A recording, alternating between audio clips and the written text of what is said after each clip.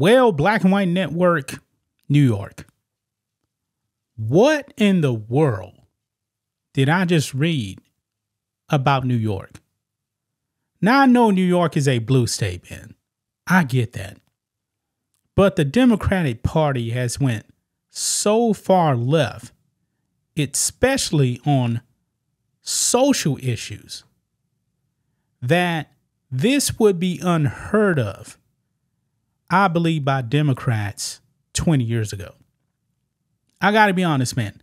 The Democratic Party is all on board with this whole trans thing, folks. They really are. And some of these far left idiots are actually getting elected to office. It just baffles my mind how radical some of these people are. And Democrats, man, they are super soft on crime. They're so soft on crime, guys, that they actually want to give fake penises. I'm not joking. That's the real thing. Fake penises to transgenders in prison. Now, I thought that prison was actually where criminals should actually go. But if you actually identify as the opposite sex, and in this case, a woman that wants to be a man, they want to give you a fake penis. Yeah. Why? Because some of these politicians are just that woke, man. They want to waste taxpayer dollars to really accommodate prisoners. This is called special privileges. And to these people, man, it really doesn't matter how violent you are, how radical you are. They don't care. This particular New York politician, man, I believe it's a woman, by the way. She's off her rocker, man. She is really, really off her rocker. This is unheard of. Now, this is a proposed bill. Now, even as loony as Kathy Hochul is, will she actually end up signing this in law? If it even actually gets to her desk? I don't know. But you know what? Nothing surprised me here in 2024 because we're living in a clown world. How is this even being proposed, folks? How is this even being proposed? I just don't get it. But Democrats don't care, man. They really don't care. I know New York, you're blue, but are you just that stupid, man? Special privileges for trans people? Now, I'm curious, guys. If you actually do have a female that wants to identify as a male, and I was thinking at first, this is probably one of those surgeries where they just give you a fake penis. I don't think that's the case. Because the way I'm actually reading into this is to give people like wigs and stuff like that. And if they actually want to pack and kind of look like a man, then they'll have that bulge in their pants. That's what I'm assuming here. But you know what a woman would actually do with that? Use your imagination, guys. Use your imagination. We're trying to be family friendly here, okay? But let's get into this. Make sure you guys like this video, subscribe to the channel, become a channel member, live stream every single Friday at 10 a.m. Central Standard Time. If you're watching on Rumble, click the join button to get access to the same thing. And everyone can also support us by becoming a member on blackandwhitenetwork.com or supporting us on Locals, both for just $5 per month. Check the links in the description. We appreciate the support. So here we go. Right here. NYC trans inmates would get chest binders, wigs, fake penises, false breasts under proposed new bill. Yikes. What a way to waste taxpayer dollars. Allowing inmates access to prosthetics will also enable them to hide drugs and weapons such as makeshift razor blades that could easily be used to assault other inmates and our officers. Yeah, I agree with that right there.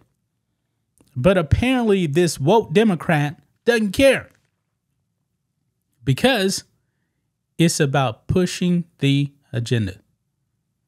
I thought when you went to prison, man, you were supposed to actually try to be rehabilitated. But oh no, not in this case. It says here, a new bill proposed by a far-left Brooklyn Democrat would see that wigs, hair extensions, tucking undergarments, prosthetics, chest binders, and other items be provided to transgender inmates in New York City. So is this just going to be a local thing? I don't know how this is actually going to work. Now, Kathy Hochul, of course, is the governor. Could she actually block this? I'm not really sure. But this may actually be like an NYC thing. It says here, because I was actually thinking that this is a state thing. But anyway, the bill from Councilwoman Crystal Hudson, titled, quote, requiring that people in the custody and staff of the DOC have access to gender-affirming items and medical devices. What? Would amend local law to require that correctional health services, during intake screening, shall establish a process by which people in custody may request access to wigs, hair extensions, chest binders, tucking undergarments, or gaps, prosthetics, or other similar items or medical devices that are used by individuals to affirm their self-determined gender identity. Man. Wow. If you're doing some tucking action, folks, guess what? I mean, when you're actually in jail, don't you get patted down? Do you realize, man, you can actually hide stuff in those tucking areas? I mean, it's crazy, man. I mean, have you guys ever seen those documentaries on prison? There are prisoners, man, that will do pretty much anything to sneak in drugs. I'm talking about shoving it up the butt and everything. Even they'll actually put a blade up their butt to actually use as a weapon in prison. I mean, prisoners, man, they will do anything, man. Anyway, look at this here. It goes on. Denial or revocation of permission to access these items, quote, must be supported by a written decision, which includes a detailed explanation, all evidence supporting the decision, and current contact information for the Board of Correction and the NYC Commission on Human Rights. The written decision shall be issued to the affected person and the Board of Correction within 24 hours of the department's initial denial or revocation of access to gender-affirming items or medical devices. Man. So this Democrat, man, is really, really concerned about giving these criminals special privileges if they identify a certain way. The bill, which will be introduced at Thursday's City Council meeting, also requires that staff be allowed to possess gender-affirming items, my goodness, or medical devices while working at a facility operated by the Department of Correction. Hudson told the New York Post, quote, our goal as legislators should be to affirm New Yorkers' civil liberties, providing greater access to gender-affirming care to transgender, gender non-conforming, non-binary, and or intersex. Man, what's this long word right here? TGNCNBI? Oh, that's all that together. Okay, got it. People in our city's jails is part of achieving this mission. Wow. The Post reported that it's currently unclear who would foot the bill for these items, as the legislation leaves the decision up to New York City's Department of Correction. Well, it's taxpayers. The taxpayers, man. That's where it's going to come from. It's pretty clear, man. And the people in New York City vote for their own demise.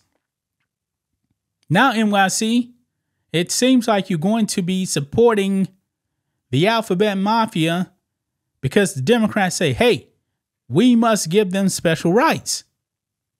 Yeah, that's who's going to foot the bill. It's the taxpayers. Man, critics of the bill have said that these items would be used by detainees as weapons or be used to conceal weapons, of course.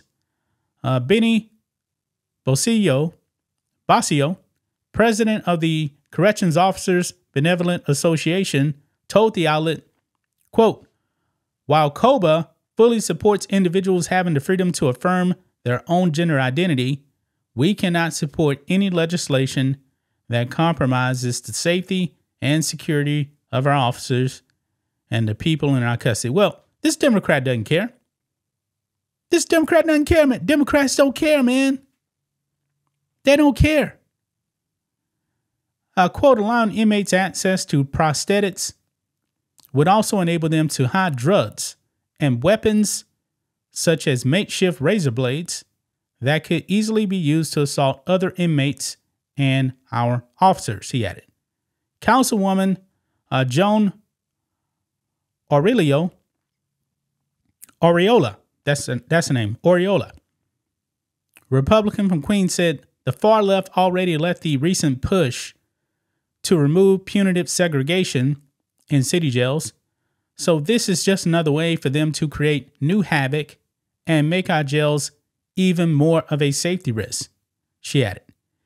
It would put corrections officers, other staff, and inmates in danger because these items could be used as weapons or to hide them. So I hope this bill never sees the light of day. Wow. While the DOC said it does not track the number of transgender staff members, 42 of the 6,135 detainees in the city identify as transgender. In other words, guys, 0.068%. Not even 8%. This is like less than half of 8%.